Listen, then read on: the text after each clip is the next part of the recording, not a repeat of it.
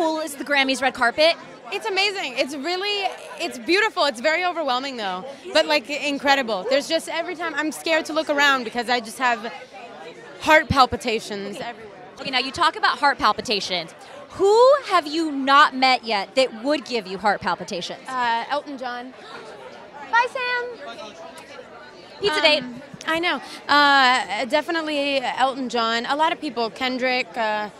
I've met Rihanna once for like 3 seconds, but I don't think that it was kind of like I met her, but she wouldn't remember me. Because sometimes when you meet really big celebrities, it stays in your mind and it lives with you forever, but for them, it's like... Totally. But she was actually, it's cool because I don't really think that I don't think she would remember, but she was really, really sweet, even though I don't know, I feel like she didn't really know my name. But she was still sweet, which says a lot about her, right?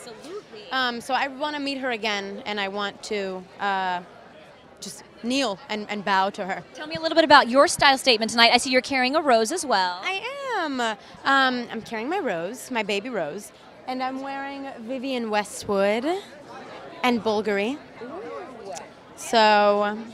And I have to say, you mentioned Elton John. Fashion is such an important part of who he is on stage, but who he is as a person. How important is fashion to you?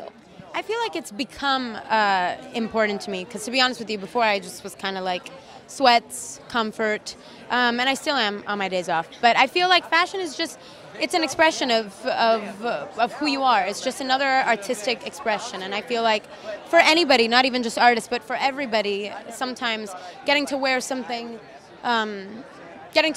quirky or unique that you feel like expresses how you feel. To me, this expresses how I feel or how I want to feel tonight. And how do you feel tonight? I feel like Havana at the Grammys. I have to ask you about this amazing performance tonight. You're performing with Kesha and Cyndi Lauper. Yes. It's supposed to be a very powerful performance. How did the collaboration come about? Did Kesha call you? Well, I'm performing with Kesha, Cyndi Lauper, and there's other amazing women too. Julia Michaels, Andra Day, Bibi Rexha. Yeah, basically my manager was like, oh, she really wants you and these girls to be part of this performance. And I was like, wow, I'm in. And she's so sweet, like on and off stage, very nice and like super easy to have a conversation with. And even during the rehearsals, any time that we did it, I would just kind of start crying. And just feels very powerful. And I was just like, I love girls. Like it's, girl love is really, there's just nothing like it, And you are half Cuban, half Mexican. I'm half Puerto Rican, half Mexican. Hell yeah. Hell yeah. Rocking it out for all women and Latinas. Yes, Latinas.